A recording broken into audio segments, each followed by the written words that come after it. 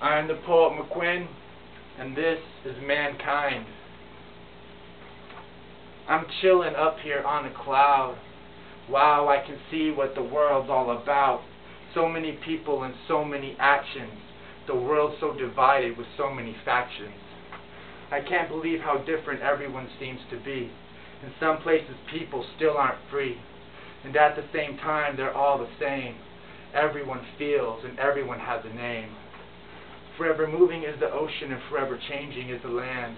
For what people believe in, they will always take a stand. Everyone has a mom and everyone has a dad. Some of them are good and some of them are bad.